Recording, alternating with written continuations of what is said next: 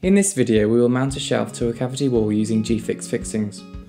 Pre-mark your brackets before drilling two 25mm or 1-inch holes.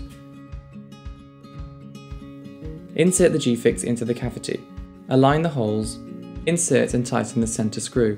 Pull firmly on the nylon cord to prevent any rotation. This allows the anti-rotational spikes on the back plate to cut into the board. Pull the cable out, add the two smaller screws, tighten, and then remove the centre screw. Repeat for both brackets. You can now mount the shelf using the centre screw holes. As an example, you can see that the strength here of the GeeFix fixing can withstand up to 88 kilograms.